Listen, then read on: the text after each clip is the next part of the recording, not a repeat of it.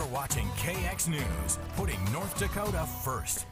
When we're young, we can have grand ideas about what we want to be when we grow up. Perhaps a rocket scientist, an astrophysicist, or president. Anchor even? Yes. But in this week, someone you should know, the man you're about to meet never thought he'd be referred to as general. What's the saying, time flies when you're having fun? It's one way Major General Alan Dohrmann describes a career dedicated to serving the United States.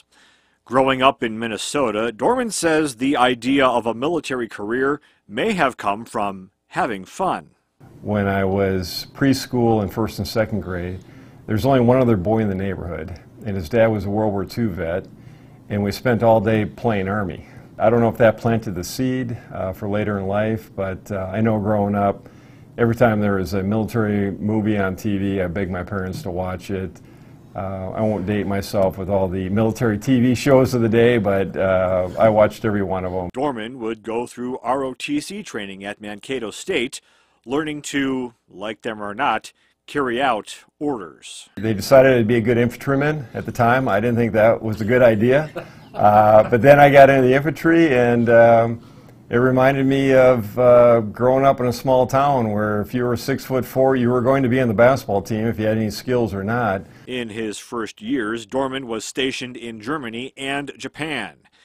After that, Dohrmann thought his military time was over. I was going to law school, and a classmate of mine was in the National Guard, and he said, "Hey, why don't you come join us? You'll get some money on weekends, and when you're in law school, it's hard to make money." He joined with the thought of his second round of service not lasting long.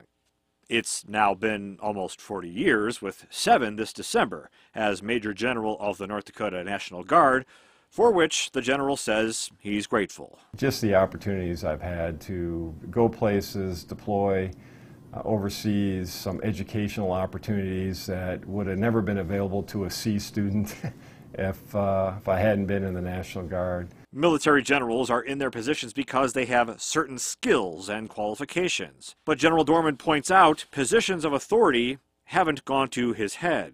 And in the military too, as you gain rank, it's like, right now I got to act like a major. Well, no, you got to be the best version of yourself. As mentioned earlier, time continues to fly, and Dohrmann says retirement is coming.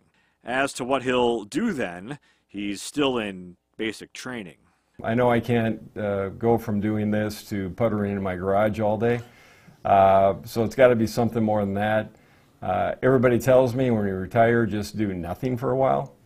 I'll give that a try. I haven't done nothing in a while, but we can see how that goes. Until North Dakota and the nation render him a salute for his leadership and service, the general offers one of his own salutes. The name of it is Someone You Should Know.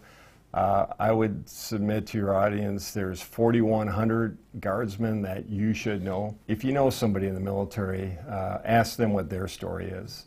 Major General Alan Dohrmann is someone you should know. When I asked General Dohrmann about what it's like to be in the spotlight and having to make decisions, he says some of the best advice he's ever received is simple: trust your gut.